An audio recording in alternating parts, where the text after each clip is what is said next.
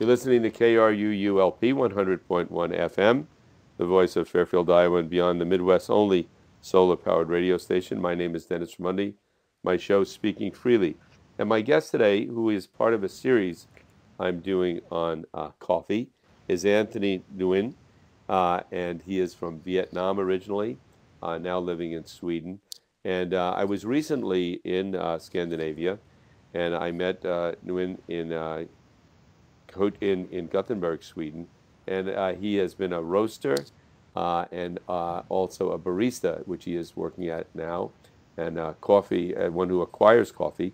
And I consider him one of the top baristas I met while in Europe, and I met some of the best people there. He's tremendously knowledgeable. He owned a roasting company in Germany and is currently at Alkemi in Gothenburg, Sweden, which I consider to be one of the best cafes I have gone to in Europe, and I've gone to dozens and dozens of the top cafes, especially in Scandinavia. So, Anthony, thank you so very much for coming on my show today. Thank you very much for the introduction, Dennis. Right. Very nice to meet you today. All right, thank you. And let our listeners know, in Vietnam, I assume that's where you first became interested in coffee and the coffee business. Tell us how you got involved in coffee. Yeah, I started to work with the coffee in 2008 in Ho Chi Minh City. And at that moment, I'm working for the Australian coffee company trend. It's named Gloria Gin Coffee. Mm-hmm. So at that time, we're using a little bit dark roast coffee that using some blend between the Arabica and Robusta coffee. Okay, so at that time you were using the darker roast, and throughout much of the world now, dark roast or Italian roast is still very popular. Tell us about the difference between these darker roasts and what's now coming more into the coffee industry, these lighter roasts, which I know that you're very interested in. Yes, in the darker roast coffee, actually we have lower acidity, and you breathe a lot of bitterness in the coffee as well. And in the darker roast coffee, you often get the burnt taste in the coffee. Mm-hmm. So which is not supposed to be in the good cup of coffee. Mm-hmm. So you're getting in the darker roast more bitterness and more and less acidity, but more bitterness and a taste of the roast itself as opposed to the bean. Is that right? Yes, it is. And in the light roast coffee, so we have a little bit more higher acidity, and you allow to feeling the sweetness a little bit higher compared to the medium roast and the dark roast coffee. And it's also, you can taste a lot of character like citrus. You can get a little bit like lemon. You can get a little bit of strawberry sometimes. Mm-hmm. And sometimes you can taste like very complex acidity, such as like blueberry, raspberry, and which make the coffee considered the high quality coffee. So the lighter roast, which is being promoted very much now by what they're calling the third wave in coffee, which is started, I think, in Portland, Oregon, and then is worldwide now, are these lighter roasts, which you can distinguish more flavors and taste from the coffee bean itself. Now, when you prepare lighter roasts, are they prepared in the same way as the darker roast in terms of, do you go through an espresso machine? Do you use what's called pour over? Is there a specific way to prepare the lighter roast in terms of once the beans are roasted and you're actually making the coffee itself? Yes. Actually, in the lighter roast coffee, you can using it for the pour over coffee. Mm-hmm. And the one that we're using at Alkemisten Cafe right now is the V60 filter coffee, which is from Japan. And with the V60 filter, you can using the light roast coffee, and you can control the temperature during the time that you're brewing, and you can control the ratio. For example, for example, how many water you want to get into the coffee, Mm-hmm. and how long time you want to extract the coffee. Right. And And Anthony, yeah, go ahead.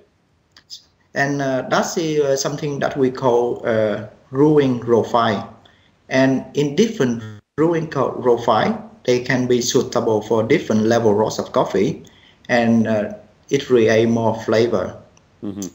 And getting back to your experience in Vietnam, do they actually grow coffee beans in Vietnam? Are there coffee farms in Vietnam? Uh, yes, I think right now Vietnam is the second export cafe in the world. Wow. However, Yeah. um, that's is the setback is like we only export a lot of Robusta coffee. And what type of So coffee is that? Is that dark or light? no, Robusta coffee is the variety Oh, coffee. So we have like two different variety that you okay. can consume. That's the Arabica is have higher quality bean, and the Robusta is like lower quality bean. And right now in Vietnam, we export a lot of Robusta. Um, in many years before, we are the one of the biggest the Robusta export in the world. Mm-hmm. And right now in Vietnam, the people and the farmer start to understanding about the quality of the coffee, and we try to improve amount of the Arabica coffee export out of the world. Uh-huh. So, and where right now does the best high quality coffee come from? Africa and South America? Yes, it is. What countries do you like best for importing coffee? Um, in general, I like the coffee come from Ethiopia. So, would often you can find the citric acidity. Mm-hmm. Uh, so, and the Kenya coffee also always have high quality. And however, sometimes you can find a lot of good coffee come from Panama and come from Colombia as well. Mm-hmm. And then you went from Vietnam to, I believe, Germany, where you had a business where you were roasting coffee. How did that take place, and what is that business like? Um, so in 2015, I and some of my friends who we cooperation together to open the small specialty coffee, Mm-hmm. and we also do some roasting in this cafe as well. Mm-hmm. And where was that in Germany? It was in Düsseldorf. Dusseldorf. And tell Yeah. us about what's the process of roasting coffee like? What are the roasters like? Assume our listeners don't know anything about how a coffee bean is roasted. What are the beans like when they Mm-hmm. come? Do you let them dry first? Do you roast them? What's that process like? Uh-huh. The processing of the roasting coffee, we can divide for three phases. The first phase that we can talk about is drying phase. That's it when the coffee from the green bean um, changing to the yellow. And at that time, it's about like 4 to 5 minutes. So you In so you drying, roast it. Oh, stop a second. So what color does it start at? And then you roast it for 4 or 5 minutes. It becomes yellow. But what when you first put it in, what color is the coffee bean? at the start, the coffee bean have the yellow in the ring, Okay. and then they start to changing to the yellow, Okay. and then they change into brown. And in the specialty coffee, we roast the coffee um, to after first rack and no longer second rack. Hmm. And then is it So so you said the coffee bean actually cracks at some point? Yes. Um, the coffee bean can be roast during like about 8 minute 30 to 12 minutes, depend on different roasting profile, um, and depend on the density of the bean and the quality of green bean as well. And when the coffee achieved from about 198 to 205 degree, the coffee start to get the sound like cracks. It like pop, pop, pop, pop, and Right. this is the time that coffee we call it first rack. And right after the first rack happening, Right after so the first crack, that you're saying the word is crack? The crack of the coffee bean? yeah, So right after that yeah. happens, then what? The coffee, the flavor start to explode, and then you have like coffee. At that time, the coffee already getting roasted, and the flavor is start to losing after first racks. All right, so after the first, I know in coffee beans, there's a first crack and sometimes there's a second crack. But what you're saying is after the first crack, that's when the flavor of the actual coffee bean is best. And is that when in specialty coffee, or what they call third wave coffee, lighter roast, is that when you stop roasting a light roast coffee? So actually, right after the first racks, so the roaster also checking the after the first rack, we can checking the development time of the bean. So some of coffee you want to develop like about 1 minute. Some coffee you want to develop into 2 minutes. So and during that development time, the sugar content in the coffee will changing, and that we call caramelizer phase. Yeah. And at that time, the bean turning from the yellow to the raw one, and this allow to create the most sweetness in a cup, Right. because a lot of sugar create during this time. So when you are making light roast coffee, approximately how many minutes, how much time does it take for the roasting? That's very depend on the machine that you're using. Depend on the Right. How big is machine, how big is the volume of the roasting, how many kilo that you're roasting.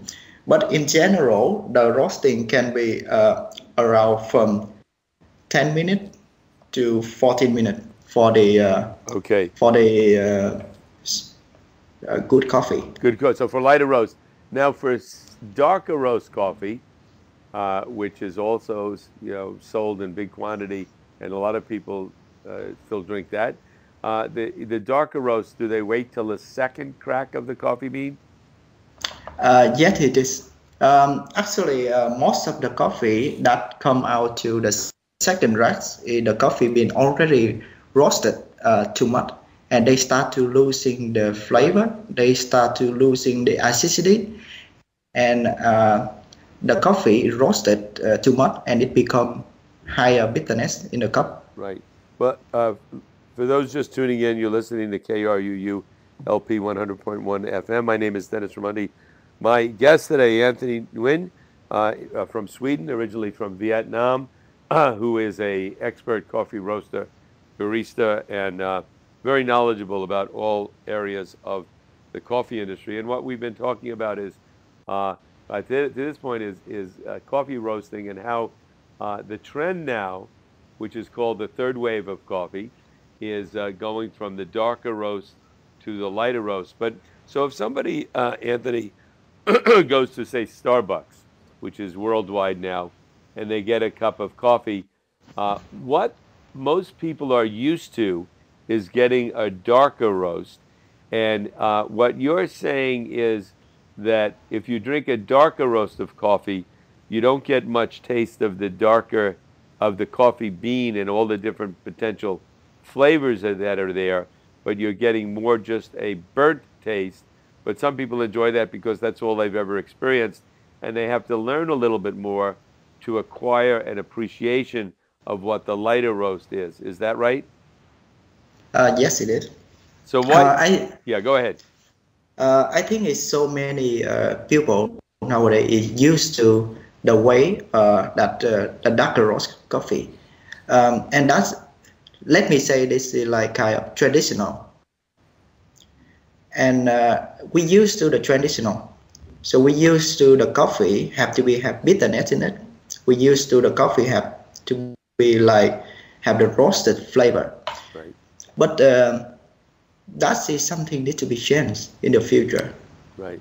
You think it'll change? And I have noticed both in the United States and in Europe, when I go to some of these uh, top cafes, they will have both the darker and the lighter roast. But as people become more educated, and that's what we're trying to do with my show here, educating people about coffee, and that if they start experiencing those lighter roasts, they will have a different and more sophisticated appreciation of coffee. And if that's the case, oftentimes they choose these lighter roasts. Is that right? Yes, it is. Nowadays in the Scandinavian country, we can easy to find the light roast coffee in the espresso. Right. So you actually put the lighter roast also in the espresso machine. So if somebody wants just an espresso, a shot of espresso, they can get lighter roast these days in many places. Is that right? Yes, it is. Right. And then you, Anthony, what is your favorite coffee to drink? How do you like to drink coffee? Uh-huh. So what I like in the coffee is the most favorite right now is the coffee from Colombia, Narino. So and I very interesting. That's a very interesting coffee because they come out so nice acidity. Right. You can feel a little bit of raspberry acidity, Right. and they have so sweet in the cup. Right. And you can taste of the sweetness when the coffee cooling down. Right. It's feeling like honey sweetness, and they create very nice mouth feel in the cup, Right. in your mouth. So that's my favorite right now. And the thing that's when I enjoy one cup of coffee, I will try to figure out what flavor I can find in the cup. Mm-hmm. So because it's much more interesting, isn't it? Or when you drink the dark roast coffee, basically you get like chocolatey, right, or maybe you get a burnt taste, and that's it. But in the specialty coffee, in the lighter roast coffee, you can enjoy and you can find much more flavor in it. right. And then like if somebody wants milk in their coffee, like let's say they're getting a cappuccino or a latte, and they order that. Can you notice those different tastes with the lighter roast, even in those coffees that have milk contained in them? Actually, that's a very interesting question because I used to work with like a lot of medium roast coffee, darker roast coffee, and a lighter roast of coffee, and all of them in a different level roast of coffee. They also create different milk beverage coffee. So, for example, when you drink one cup of cappuccino, and you can see like in the darker roast of coffee, you feeling a little bit more heavier taste. Mm-hmm. You feel a little bit more body in the cup. You feel a little bit roasted flavor. But in the light roast coffee, when it go with milk, for example, the one that I use right now at Alkemisten Cafe is the Colombia coffee in a little bit light roast coffee. And when I taste it, it's like raspberry in the espresso, but when it turned to the cappuccino, it tastes like a blueberry come out. So even with the cappuccino, even with the latte, the lighter roast is going to have a more specific taste of the coffee bean as opposed to the roast. Is that right? Yes, it is. Okay. And then when people come into the cafe now, and are more people ordering the darker or lighter roast? And how do you get people who are used to darker to try lighter? Oh, that's the I'm not going to tell with the people you don't drink the dark roast coffee. Let's drink the light roast coffee because it's very difficult to the people to change their mind immediately. Right. Um, so everything you need to take time. And at right now, what we do at our cafe, so we're using one coffee, have medium roast coffee, and which is not a little bit darker than the light roast coffee. Right. And another grinder, we have the light roast coffee. And sometimes we add the customer. I try to explain with the customer. So today we have like a little bit like medium roast of coffee. Do you want to try this one or you want to try another one? So it have a little bit more fruitiness. It's have a little bit higher acidity, but they have specific flavor coming out. Right. So by that way, I give for the customer the choice. They can choose what coffee they want to drink. Right. Maybe you go ahead. Yeah. Go ahead. Yeah, and by that way, the customer sometimes like if the people drink one type of coffee every day, they getting boring, and they start to like, hey, do you have another coffee today? Right. So let's go ahead and try it. Right. No. And after they ahead. try it, they will see the difference. Right. I must say, it's a lot like wine.